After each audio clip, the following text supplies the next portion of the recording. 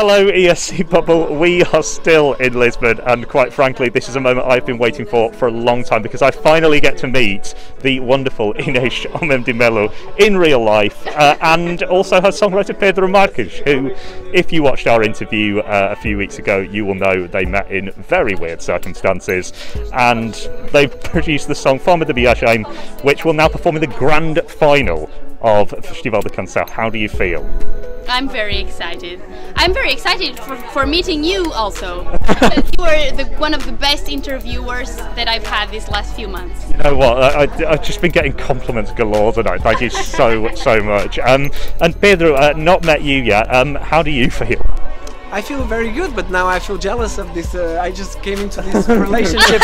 It was okay. I feel like, third wheel, like left out. I'm also important in this song.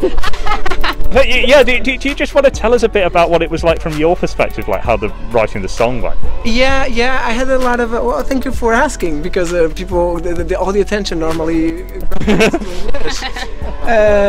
Yeah, so we thought about the audience a lot. Like, what do I want to hear in a festival that is special? You know, it's not firework, but it's a song. Because a lot of the times when you are on the other side, criticizing all the songs and saying, "Oh, I like this song, no, I like this song," it's like you say stuff that then puts you in a compromise. That when your time comes, you have to do something about it, right? And that's what I tried to do. I tried to do the song that per itself, it's valuable. And then, of course, you know, like you see it with all the work, with the movements and all the scene, it looks really good. But I wanted the song to be special on itself, and Inês made that very, very special.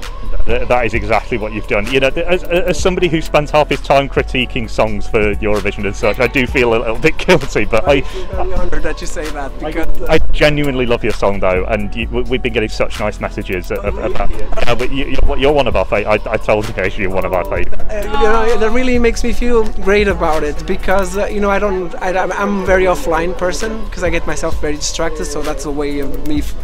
I think I need to start doing that. and it's really nice, and so I live in a vacuum, and besides my mother saying that I'm nice, you know, and my neighbors asking me not to play too loud, I don't really have that feedback and listening. So that makes two of us. So me and your mum say it's good.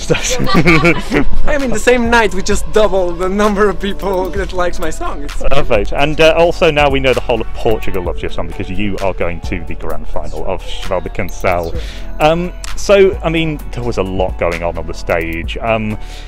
Whose idea was it? Who put it together? How did that work? The lyricist, Galileo Granito, was part of the staging operation.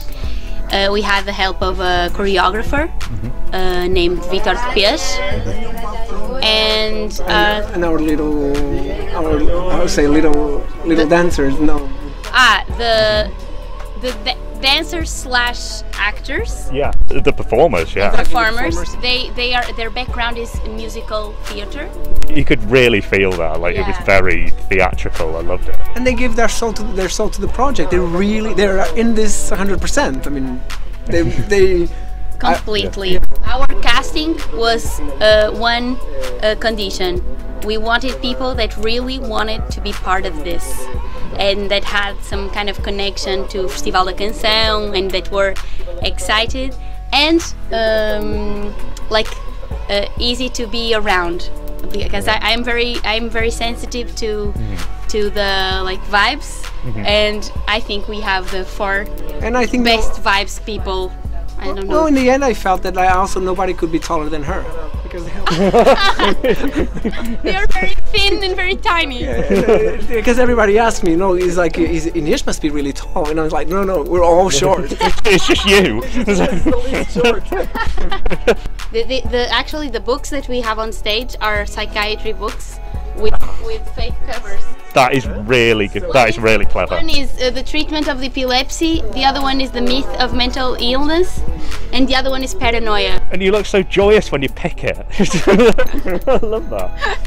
Yeah, I was picking the one that says Turin. Anyway, thank you so much for chatting to us. Quite honestly, I'm a bit starstruck now, so I don't. Sorry about the interview, but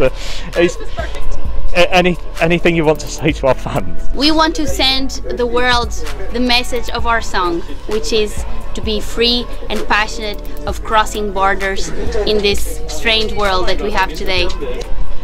Thank you so much.